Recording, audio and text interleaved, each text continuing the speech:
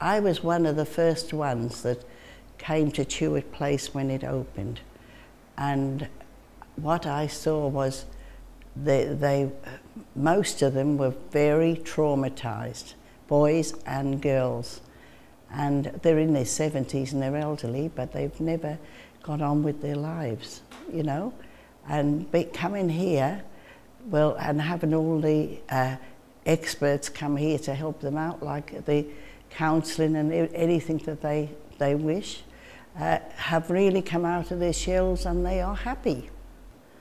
But it was a very lonely, for me, it was a very lonely life before that. I've got something now to look forward to come to Chewett Place on a Monday. So the best thing that happened with Chewett Place was to open it up for the you know, people out of homes, because we've all got the same thing in common.